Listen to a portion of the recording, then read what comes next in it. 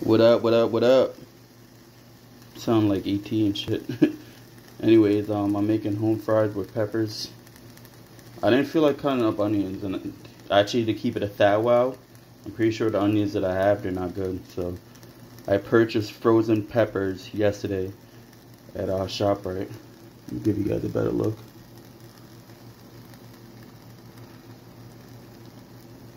Someone called me out yesterday in the comments, and I'm actually happy that they did, because now actually they were saying, oh, your home fries are beat, the potatoes don't even look like they're cooked. So you know what, I was like, let me one up the person and go to ShopRite, get some peppers, and season the shit out of my home fries. Look, if you look right there, you can see the seasoning.